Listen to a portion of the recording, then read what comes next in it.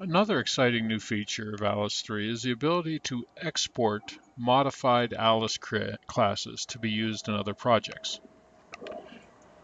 As an example, here is our Mad Hatter that has walking behavior. It has a series of procedures we have built that allows the Mad Hatter to give us a walk. And here in the code, you see that the Mad Hatter walks, and then he's going to perform the walking motion 3 times, and then the walk ends. So that when we click Run, we see that the Mad Hatter has a walk that we're reasonably pleased with. Walking is an interesting problem to solve the first time, but to have to recreate it over and over can become tedious.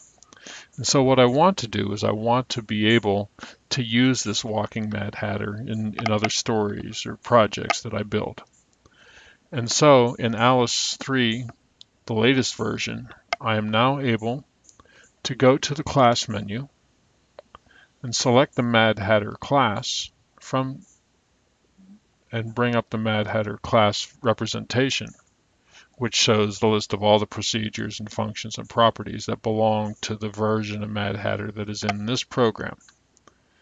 And we have 2 new buttons up on the right-hand side. The one on the far right is Save to Class File. So I click on Save.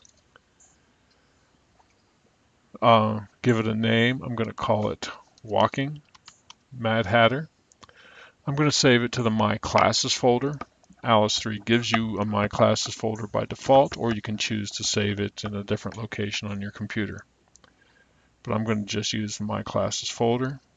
Click on Save. Turns out I already have one there. That's okay. And so now I have saved out or exported this walking Mad Hatter. If I was to go and look